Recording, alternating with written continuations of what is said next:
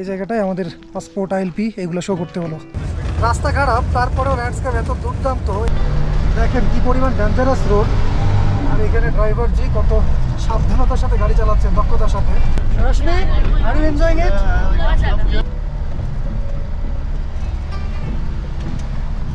So far, Spiti Valley is the best place I have ever visited. Water arrangementটা এটা হচ্ছে একটা dhaba. Circuit trip করতে চান স্পিতিতে, তারা এই কাজটা করতে পারেন। চলে এলাম মানালিতে, এখন আছি মানালির মেল রোডে। So this is the Chandratal lake.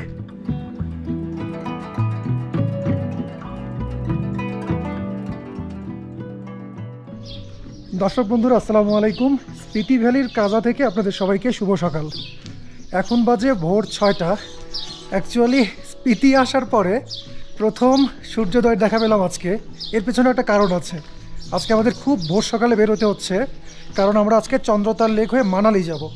6টার দিকে আমাদের হায়ার করে রাখা ট্রাভেলার গাড়ি, সেটা অলরেডি চলে আসছে, সামনে দেখা যাচ্ছে।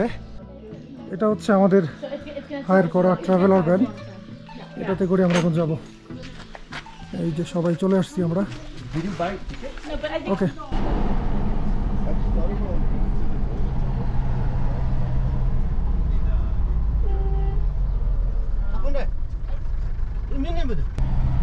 এখন বাজে 6:15টার মতো। আমরা আমাদের জার্নি স্টার্ট করে ফেললাম। স্পিতি ভ্যালিকে মিস করবো অনেক। আজকে থেকে স্পিতি ভ্যালি থেকে আমরা হিমাচলের অন্য একটা দিকে ঢুকে যাচ্ছি। আর এই হচ্ছে আমাদের ট্রাভেলার ভ্যানের অবস্থা।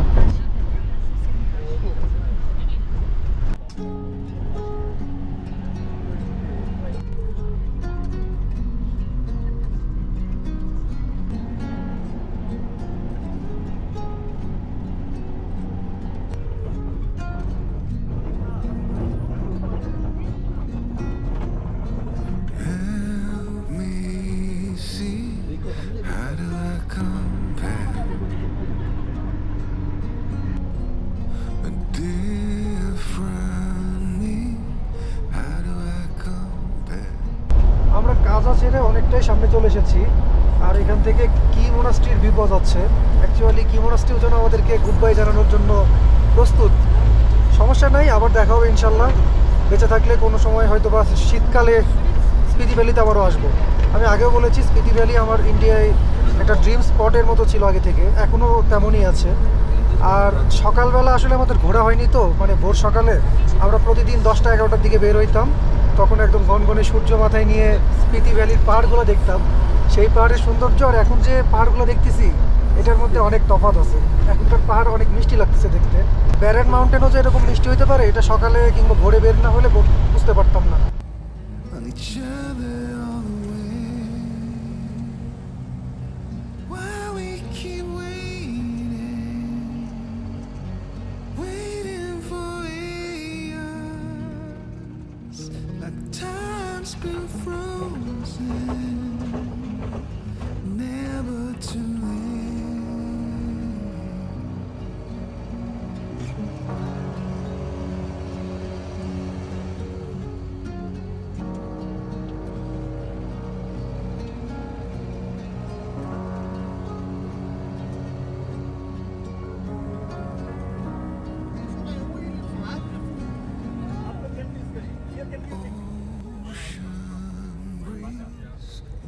আমরা কাজা থেকে যখন স্পিতি ভ্যালি অতিক্রম করে চন্দ্রতাল লেকের দিকে যাচ্ছি, সেই পথের রাস্তার অবস্থাটা দেখেন। স্পিতি ভ্যালির অ্যাকচুয়াল যে ভ্যালি ভিউ, এটা আপনারা এই রাস্তায় এলেই পাবেন। দারুণ, অনবদ্য, এত সুন্দর সব ল্যান্ডস্কেপ চোখের সামনে আসছে। এই ভোরবেলায় চোখে আদো ঘুম নিয়ে দেখতেও দারুণ লাগছে।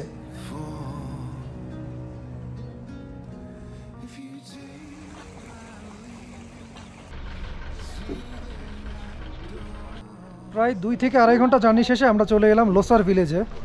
এই গ্রামটাতে আমরা এখন সকালে নাস্তা সারবো। আর আমরা স্পিতি ভ্যালির অনিন্দ সুন্দর রাস্তা দিয়ে যখন আসছিলাম, বেশ আগে থেকেই লোসার ভিলেজটা দৃষ্টিগোচর হচ্ছিল।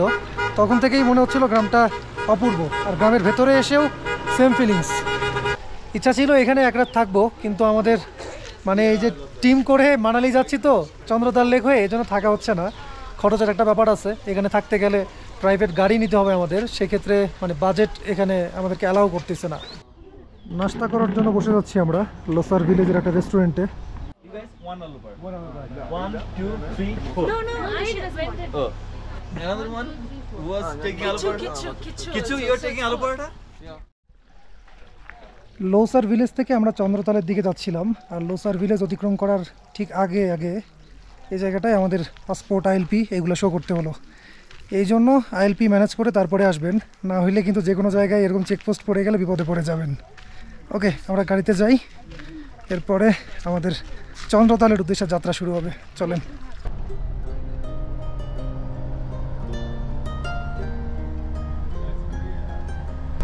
এখন পর্যন্ত স্পিতি ভ্যালির মধ্যে আছি, তবে লোসার ভিলেজ হচ্ছে এই দিক থেকে স্পিতি ভ্যালির একদম শেষ গ্রাম। আর কেউ যদি মানালি থেকে আসে তাহলে একদম প্রথম গ্রাম হচ্ছে লোসার ভিলেজ। সুন্দর রাস্তা দেখেন, এখানকার যে এগুলো গরু না ইয়াক কী বলবো আমি জানি না, এগুলোর গায়ে কী পরিমাণ পশম দেখেন। এরকম রাস্তা জীবনে আসলে খুব কমই দেখা হয়েছে আমার। দারুণ দারুণ। সামনের ভিউটা জাস্ট একবার দেখেন। এই জুলাই মাসে স্নো ক্যাপ মাউন্টেন দেখতে পাচ্ছেন, ওই যে সামনে দেখা যাচ্ছে। সামনে হচ্ছে কুনজুম পাস, যতটুকু জানি এখান থেকে কুনজুম পাস 10 কিলোমিটারের মতো।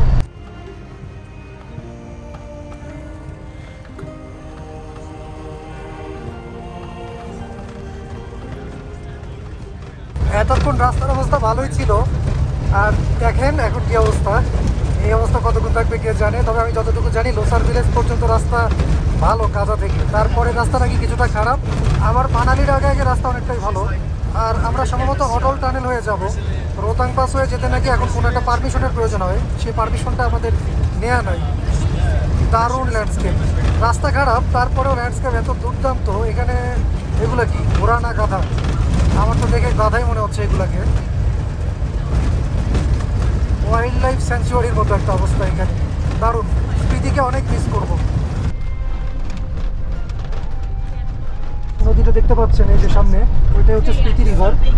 আর একটু পরে আমাদের পথের পাশে আর স্পিতি রিভার থাকবে না। আমরা স্পিতি ভ্যালি থেকে লাহোরের দিকে ঢুকে যাচ্ছি।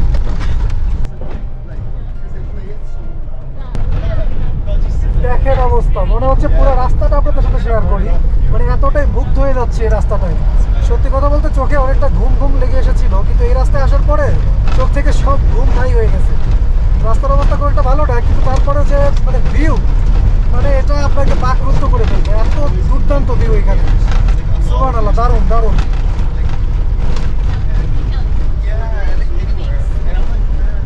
Rashmi, are you enjoying it? এই জায়গাটা এইরকমই, ঠিক আছে। এটা না করলে তার আসলে মনই নাই। অ্যাকচুয়ালি আমি বলতে বাধ্য হচ্ছি, আমি এখন পর্যন্ত যতগুলো জায়গায় ভ্রমণ ঘুরেছি, সোফার স্পিতি ভ্যালি আমার দেখা সবচেয়ে সেরা জায়গা। আমি অনেক আগে তানিয়া খালি যাও, ট্রাভেলিং মান্ডের শক্তি, ওদের ব্লগ দেখে মানে স্পিতি ভ্যালি ব্যাপারে আমার মধ্যে অন্যরকম একটা উন্মাদনা তৈরি হয়েছিল, এবং আমি ঠিক করেছিলাম করোনার পরে প্রথম যখন ট্রিপ করবো স্পিতি ভ্যালিতে আমি আসবোই।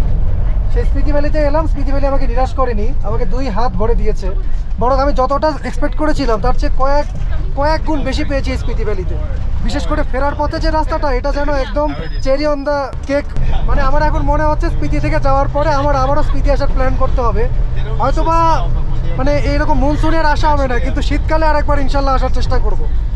যদিও ইন্ডিয়া অনেক বড় একটা দেশ, এখন অনেক জায়গায় ঘোরার বাকি, কী হবে জানি না। তারপরে স্পিতি আমার মনে মানে অন্যরকম একটা রেখা রেখে গেল আর কি।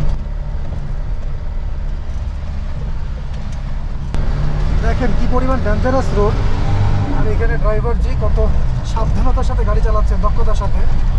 আর নিচে স্পিতি ভ্যালির স্পিতি রিভারের যে রিভার বেড আছে, সেখানে আমরা দেখতে পাচ্ছি অনেকগুলো ভেড়া চড়ে বেড়াচ্ছে, দারুণ ভিউ।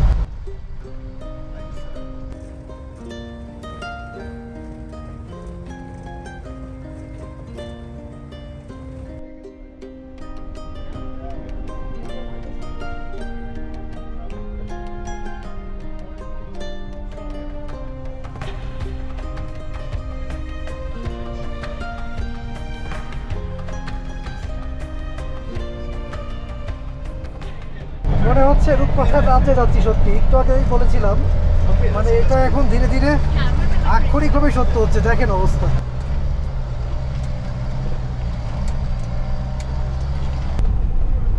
আমরা এখন চলে এসেছি কুনজুম টপে। এখান থেকে রাস্তাটা চন্দ্রতালের দিকে চলে যাবে। এটা কিন্তু এই হাইওয়ের একটা আইকনিক জায়গা। এই পাশে পাহাড় দেখেন জাস্ট,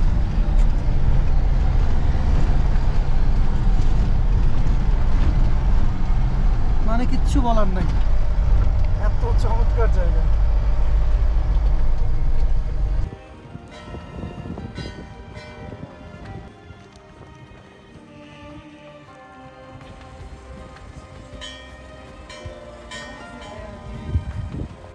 আমরা এখন আছি কুনজুম পাসের কুনজুম টপে। এখানে গাড়িটা কিছুক্ষণের জন্য দাঁড়ালো, একটা মন্দির আছে এখানে। আমাদের ড্রাইভার বললেন যে এখানে দর্শন করে যেতে হবে। এই সুযোগে আমরা জায়গাটাও ঘুরে দেখার সুযোগ পাচ্ছি। দারুণ দারুণ, স্পেল বাউন্ড হয়ে গেছি আমি আমার লাইফে এত সুন্দর দৃশ্য খুব কমই দেখেছি। এটা I swear, so far Spiti valley is the best place I have ever visited.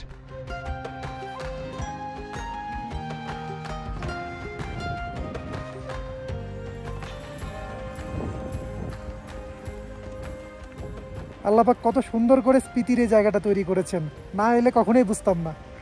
আমি বাংলাদেশি দর্শকদের বলবো, আপনারা লাদাখে ট্রিপ প্ল্যান করেন ঠিক আছে, তবে ট্রিপ প্ল্যানে আশা করি এখন থেকে স্পিতি ভ্যালিটাও অ্যাড করবেন। স্পিতি ভ্যালির জন্য আলাদা প্ল্যান রাখবেন। এই জায়গাটা ওর্থ কামিং একটা জায়গা, আমি 100% গ্যারান্টি দিয়ে বলতে পারি এই কথাটা। যদি এসে ভালো না লাগে তাহলে আমাকে বলবেন ঠিক আছে, আমার পেজে নক করবেন, করে আমাকে বলবেন তিহাম ভাই গেছিলাম ভালো লাগেনি, ড্রাইভার আমি নিব, যান।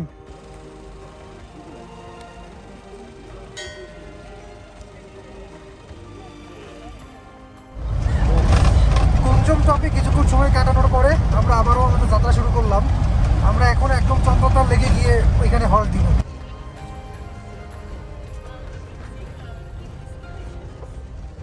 কার্বি রোড দিয়ে আমাদের অনেক নিচে নামতে হবে, এইভাবে আর কি। যে পাসগুলো আছে পাসগুলোতে একবার উপরে উঠতে হয় আর একবার নামতে হয়।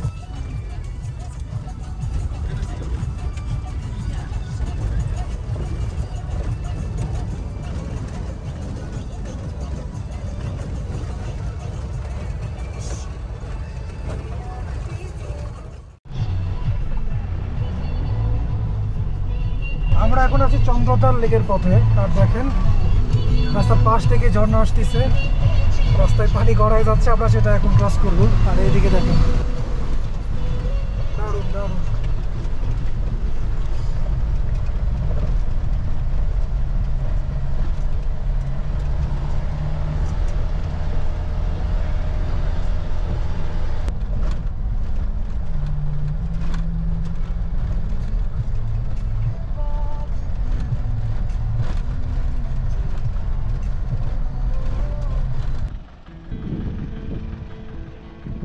প্রায় 1.5 থেকে 2 ঘন্টার মতো একদম জাদা রাস্তায় গাড়ি চালানোর পরে আমরা চলে এলাম চন্দ্রতাল লেকের ট্রেকিং পয়েন্টে। এখান থেকে 15 থেকে 20 মিনিট শুনলাম হাঁটতে হয়, তারপরেই দেখা পেয়ে যাব চন্দ্রতাল লেকের।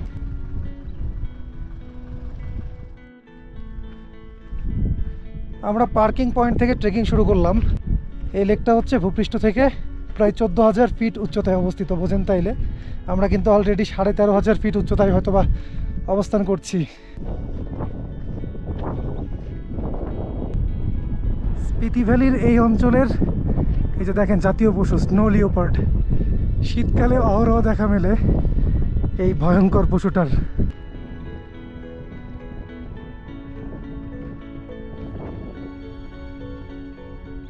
15 মিনিটের মতো হাঁটছি মনে হয়, চলে আসছি। বোঝা যাচ্ছে এখানে লোকজন দাঁড়ায় ছবি তুলতেছে।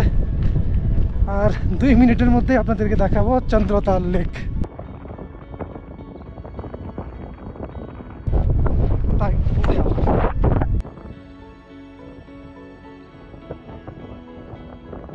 দারুণ দারুণ, সুবহানাল্লাহ। চন্দ্রতাল লেকের ফার্স্ট ইমপ্রেশন একদম 10-এ 10, দারুণ দুর্দান্ত, এত চমৎকার ভিউ। আপনারা বোধহয় মানে বাতাসের যন্ত্রণায় কথা কম শুনতে পাচ্ছেন। অ্যাকচুয়ালি ট্রেকিং করতেছি তো, আর আজকে একটা লম্বা হেক্টিক জার্নির মধ্যে আছি, এই জন্য মেইন ক্যামেরা বের করতেছি না, গোপ্রোতে উইদাউট এক্সটার্নাল মাইক শ্যুট করতেছি। যেহেতু চন্দ্রতাল লেকই একটা স্পেশাল ব্যাপার, কাজে এইটুকু মানিয়ে নেন। So this is the Chandratal lake. Chandratal লেকের একদম নিকটে চলে আসছি। আর পানির রংটা একবার দেখেন, নীলাভ দেখা যাচ্ছে, সুবহানাল্লাহ, দারুণ দারুণ। আমি যতটুকু জানি এই লেকটা দৈর্ঘ্যে প্রায় 1 কিলোমিটারের মতো, আর লেকটার আকৃতি অনেকটা বাঁকা চাঁদের মতো, এই জন্য নাম হয়ে গেছে চন্দ্রতাল লেক।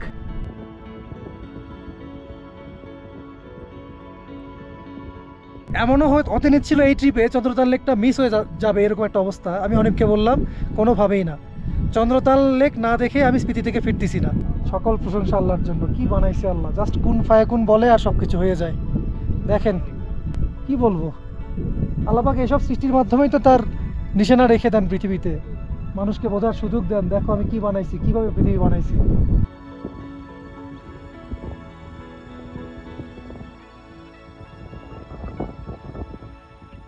সময়ের সাথে যুদ্ধ করতেছি এখন বলতে গেলে, কারণ আমাদের অনেকেরই রাতে মানালি থেকে দিল্লির বাস আছে, সেই জন্য 7টা-8টার মধ্যে পৌঁছাতে হবে মানালি।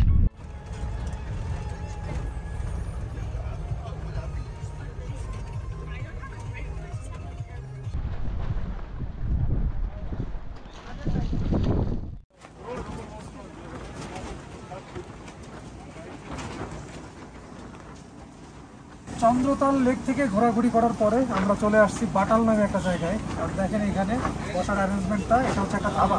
আমরা এখানে এখন লাঞ্চ করব। আর আমাদের লাঞ্চের আইটেম দেখেন। অনিব, এটা কি? এটা হচ্ছে কারি চাওয়াল। কিসের কারি এটা? I don't know. যাই হোক, যেমন দেশ তেমন আচার। এখন পর্যন্ত ব্যস্ত, পরিবেশটা দেখালাম, এখন আমরা খাবো। খাওয়ার পরে মানালির উদ্দেশ্যে রওনা করবো। ওকে।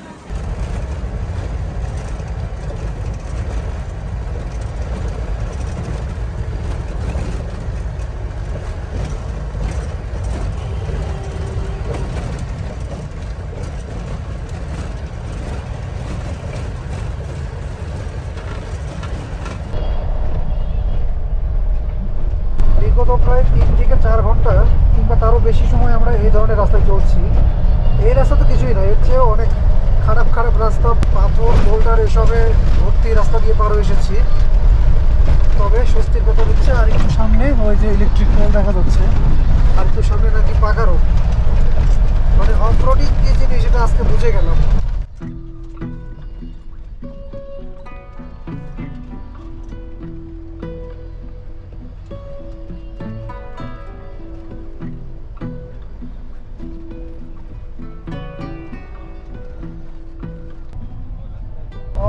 শেষে আমরা পাকা রাস্তা দেখা পাইলাম।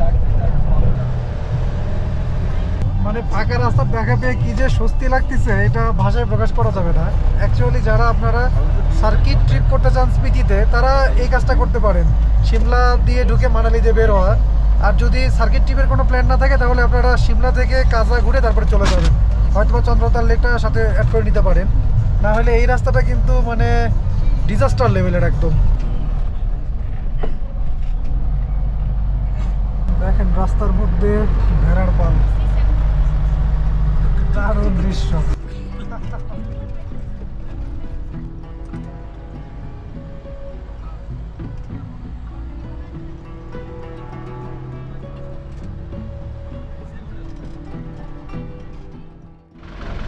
আমরা মানালির অনেক কাছাকাছি চলে আসছি।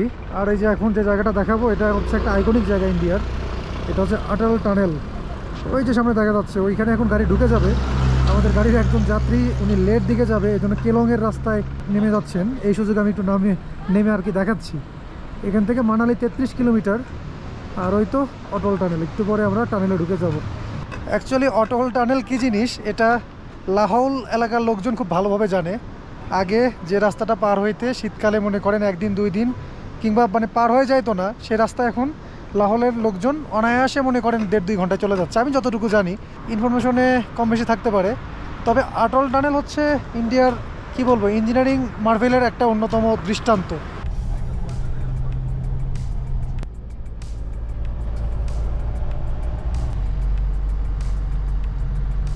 10,000 ফিট উচ্চতায় অবস্থিত টানেল এটা। আর এই তো এটাই হচ্ছে অটল টানেল।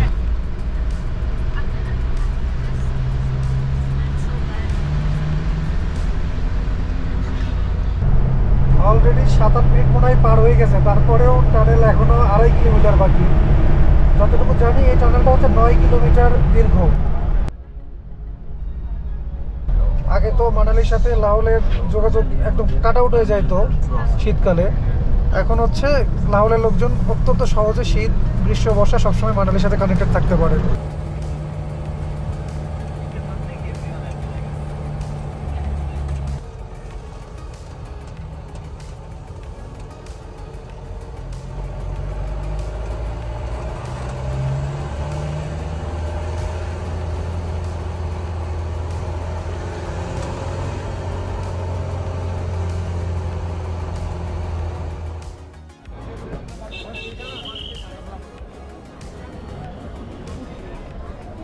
দর্শক বন্ধুরা, এখন বাজে রাত 8টার মতো, অর্থাৎ প্রায় 14 ঘন্টার জার্নি শেষে মাঝখানে চন্দ্রতাল লেক ঘুরেছি।